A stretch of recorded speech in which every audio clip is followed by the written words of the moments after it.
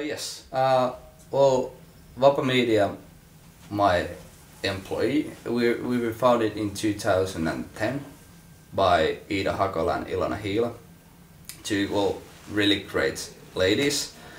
And nowadays there's 3 teams in Vapa Media.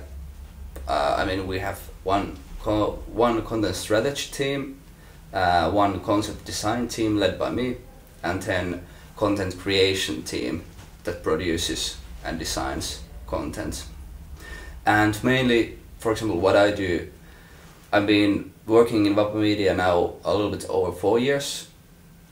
I have an honor to be first employee ever hired in Vapa Media, and I've seen lots of things during the years, and it has been really great to see how the company has developed from 2-person company to now 25 people, big.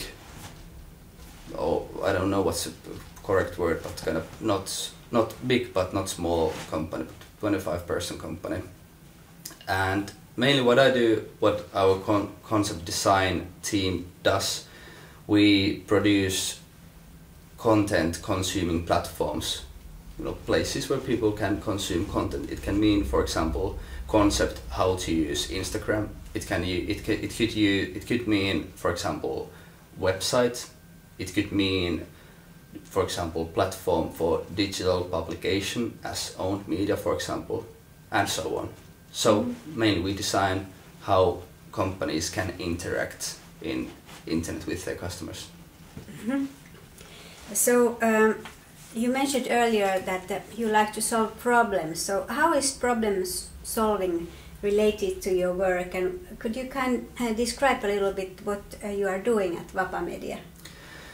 Well, for example, a few years ago when social media started to boom, companies wanted to be in social media, and that was kind of their problem, or what they wanted to do. They wanted to be in social media, and that's not enough in my opinion. You need to know why you want to be on social media, and then you get the problem, what to solve afterwards.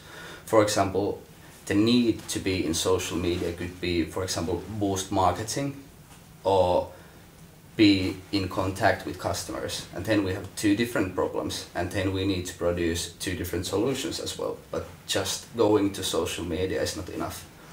And again, for example, if we design website for our customer, or customer needs renew their website, we need to know why they want to renew the website. Not just renew, not just polish the layout, for example, or make it work with new standards, for example, but we need to know why they want to renew the website, and there we get the problem, and now we can begin to solve it. Again, the problem could be that we want to renew our website because people can find information from there, and then what we're going to do, you can say, information architecture. We're going to think how the content should be found, how it should be structurized inside the website, and that's one thing what we could do, make things work. Yeah.